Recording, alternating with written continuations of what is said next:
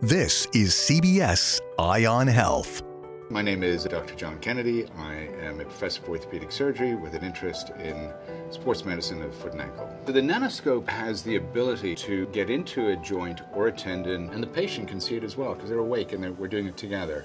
So the ideal patient is a person of any age with Achilles tendinosis or impingement of the ankle joint, any tendon inflammatory condition. We're able to identify where the pathology is precisely. So we're supercharging that area, either with stem cells or with PRP, and then inject it exactly where we need to inject it to have the greatest effect.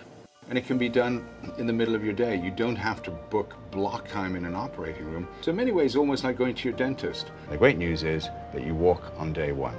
Incredible. And you'll be back to playing tennis in 6 weeks. To me, that's the most exciting. They get back to their sport far quicker than if we were doing this in a standard operating room. CBS Eye on Health is sponsored by Sports Medicine New York.